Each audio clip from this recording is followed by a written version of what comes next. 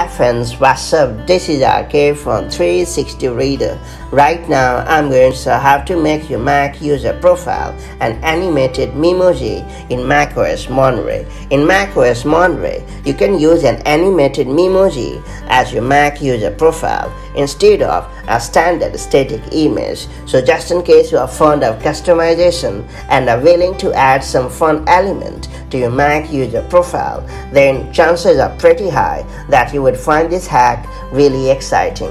That all being said, let's learn how to make your Mac user profile an animated Memoji in macOS Monterey. Before getting started, make sure you have subscribed our YouTube channel and hit the bell icon so that you won't miss any update from 360 Reader. To get going, click on the Apple menu located at the top left corner of the screen and select System Preferences. Then click Users and Groups in the Preferences pane. You can also click on your profile picture in the top left of the window.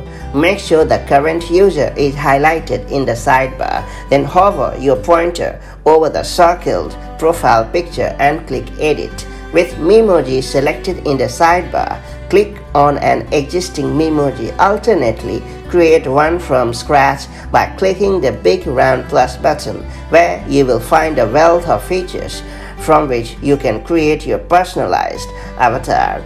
Once you have settled on a Memoji, use the Pose tab in the main Memoji selection window to give your avatar a facial expression. Note that you can use the slider below the preview window to zoom your character's face in the profile circle. You can also use the Style tab to change the color of your Memoji's background.